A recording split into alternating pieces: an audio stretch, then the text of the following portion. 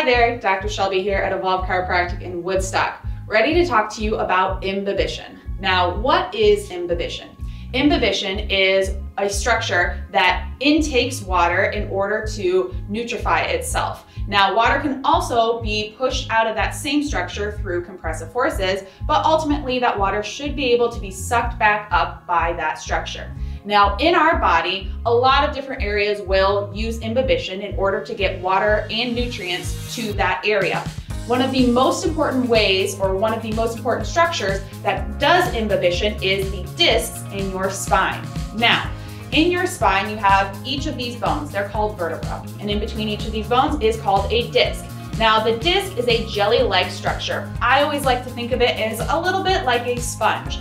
Now, there is no blood flow coming into your disc. Therefore, all the nutrients, all the water that the disc needs has to come through this osmotic force called imbibition.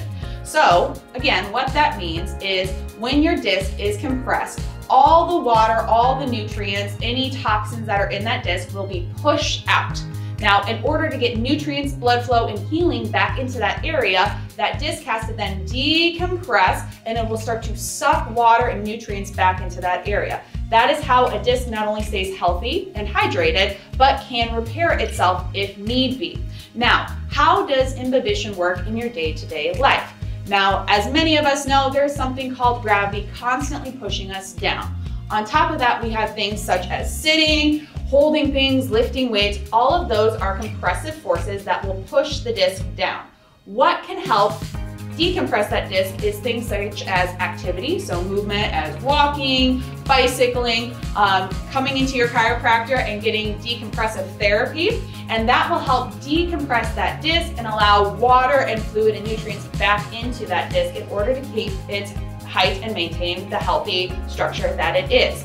Now, if you have constant overload and stress on this structure and there is no way for the disc to go through this process of imbibition, that disc will continue to compress and compress and compress until it starts to bulge or herniate.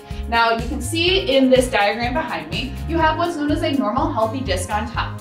As imbibition or compression starts to happen, you will start to get something such as a degenerative disc. Over time, that degenerative disc will become a bulging disc, a herniated disc, and ultimately a thinning disc. Now, when you start having this thinning disc issue, what can happen is you will not only lose height, right? So some of us say that we shrink over time. This is true, but this can start to wear and tear not only on the disc, but on the bones around the disc, therefore causing what's known as arthritis or degenerative disc disease.